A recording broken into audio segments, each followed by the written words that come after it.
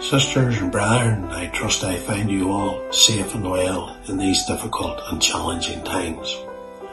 Can I take this opportunity to thank you all personally for your efforts during the past number of weeks as we have gone through this challenging and difficult situation.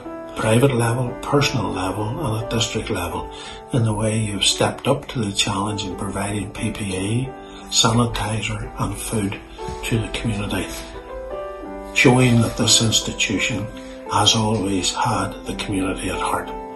I would now ask you if you could continue that work in our county Just Giving page, which was set up a number of weeks ago.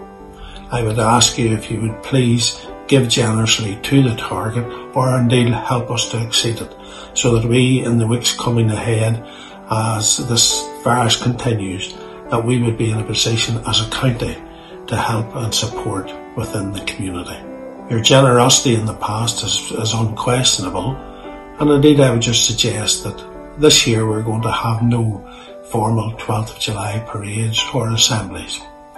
Each 12th of July, I'm sure you've went to the field, you've enjoyed, bought a cup of tea, a burger, you've had the children and you've bought them something on the day. It's a day which we all cherish, it's a day which we all enjoy. Could I ask you now that maybe that small contribution that you'll make on the 12th, you would now make to the County Down Just Giving page in time.